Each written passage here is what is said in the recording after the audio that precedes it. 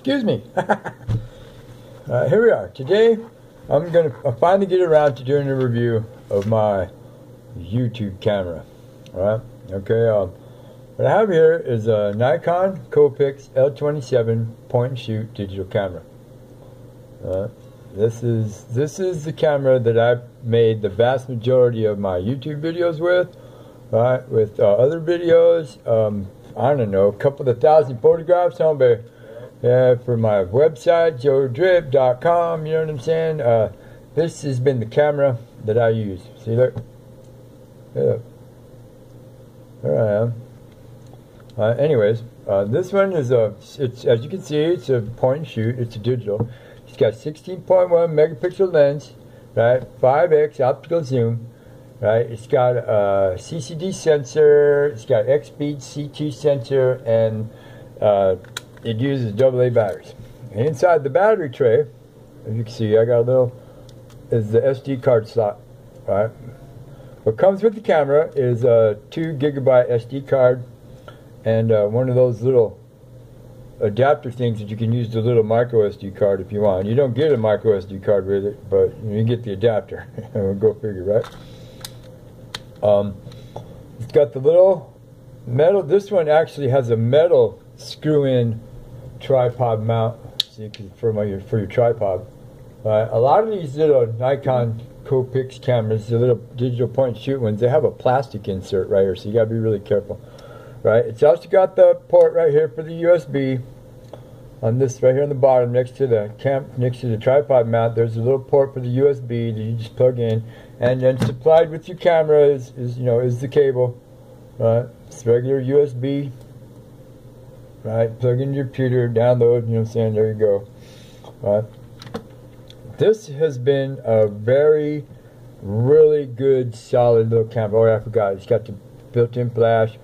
You know what I'm saying? And let's just go through all the features with it. You got to turn it on though. It's got let's see, 1, 2, 3, 4, 5, 10, 15. It's got 18 different scene settings. You know what I'm saying? It's got auto focus mode, auto shoot mode. It's got all kinds of different modes. Right? The controls on it right here. This is the little circle pad with the OK button in the middle. You know, for your reviewing. Right, when you want to select one of these, you do the arrow thing, and it goes over, and then you go up or down, and you select whichever scene you're looking for: indoor party, backlit, beach, museum quality. You know, there's like I said, there's 18 different settings, right? And then these two buttons right here. This button right here is your menu button. It takes you back to the screen, and it gives you all of the different menu options that are on the screen. This one allows you, this button here allows you to review, as you can see there's nothing on it right now, but it allows you to review the photographs or the videos that you have stored on the card. And then these two buttons down here, this one is the trash button that allows you to delete, and this one is the main menu button. Right? You click this one for the main menu, and it takes you into the operating system of the camera, so that you can set the pixelations and all that stuff, whatever you want to do. Right now on the top, it's got the trigger button to take the camera, and this is the on-off button. And then this little thing here that's around the trigger button, you can see it right there. Right, that's the optical zoom in and out.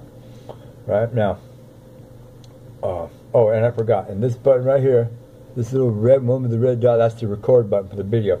It really cool. Right, depending on the SD card that you can put in there. I've made videos. I think the longest video I made with this thing so far, before the batteries absolutely died, was like 55 minutes or so. Remember, it uses 2 AA batteries. This is not a rechargeable battery camera, right?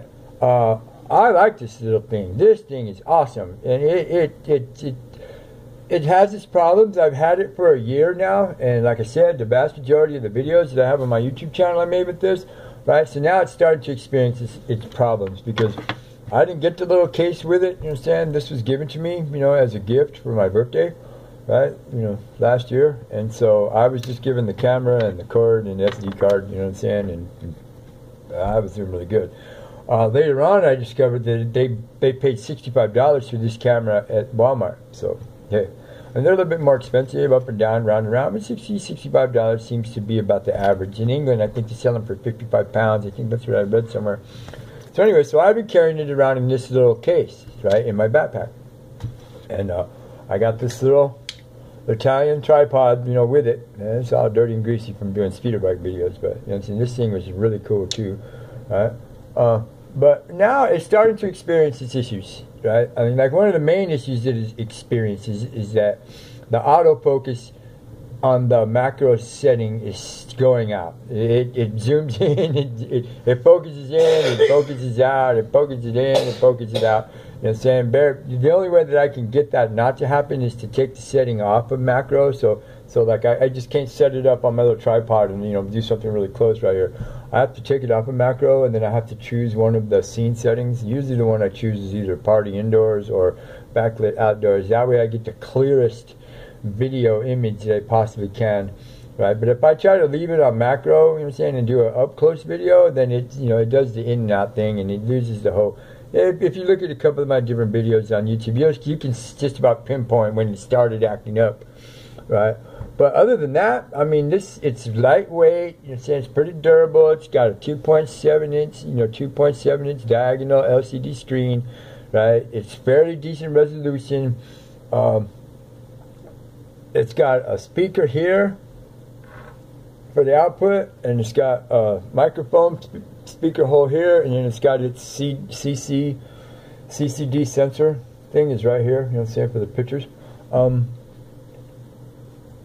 One of the things that really went wrong with it, right, you know, that was first, like, you know, a month or two ago, was the sound went out on it. Right, one day, I don't know what happened, but I think the little speaker or something, in the little speaker on this side, I think somehow or some way it came detached or something, or came unplugged, and the sound was really choppy when you were playing it back or reviewing your videos, right? And then one day it just quit.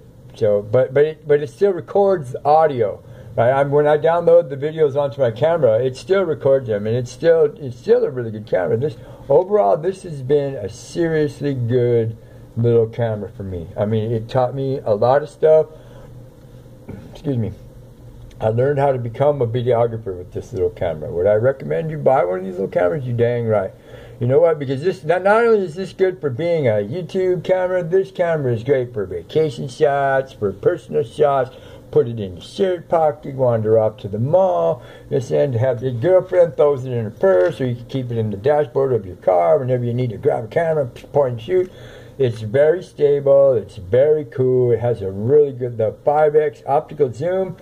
Hey, take a look at some of my videos. I zoom in and out and send, right, and check it out. This is the coolest part, right, because it doesn't make a lot of noise, and because it's not very intrusive, and because the flash is, you know, only on when you want to, you can stick it down there in your dog's face, and this thing is animal friendly right here. They sniff it, they look at it, they know it's a camera, they know they're going to get their picture taken, but it's not this great big gigantic scary thing that's going to freak them out. The Nikon Coolpix L27 point and shoot digital camera. Is it worth this money? Yes. Do I recommend you buy one if you need one? Yes. Would I buy another one? You know what? I'm buying the next higher upgraded model of this one, right? What was the name of it, babe? The 6600, the S6600, Nikon Coolpix. That's the next one in line for this. And then there's the 6900, and there's the 7000. They're coming out different colors. You get silver, you get gray, you get white, you get black, you get pink, you get orange. I think there's even a lime green one. You know what I'm saying? In there somewhere, right? Coolpix L27 by Nikon. Thank you.